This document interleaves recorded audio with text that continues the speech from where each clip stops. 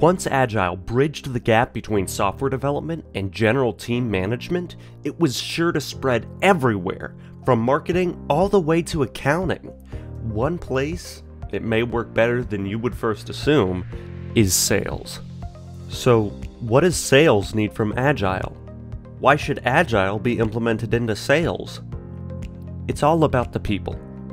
A good Agile sales team needs to be prepared to make sharp-turn decisions and able to implement adjustments as they're needed, from multiple perspectives, changing their approach when it's needed with no downtime.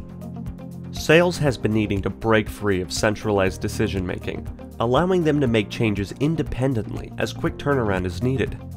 Important to note are the short cycles, as opposed to long-term quotas that only serve to cause stress and don't factor in rapid market changes. The focus remains on people and their workflow, and allowing them the ability to change direction as needed.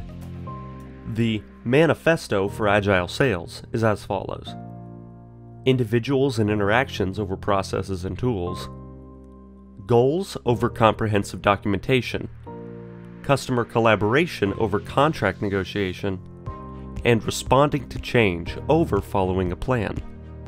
While Agile was created with software development in mind, only a few changes allow it to work for back-to-back sales. This allows sales leaders to create high-performing sales teams that are accountable, engaged, and creating great results. The goals for achieving agility in your sales are as follows. Prioritize creating value for the client through valuable insights and recommendations. Welcome changing requirements, even late in a sale.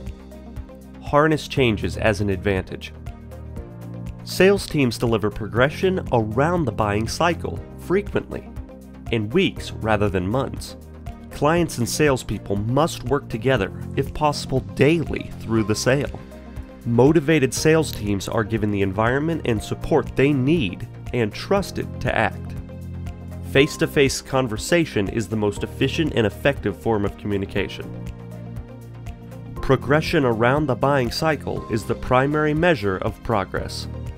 Agile selling promotes sustainability with teams able to maintain a constant pace indefinitely. Continuous attention to behavioral excellence and good sales strategy enhances agility. The best understanding of needs and positioning of solutions emerges from self-organizing teams.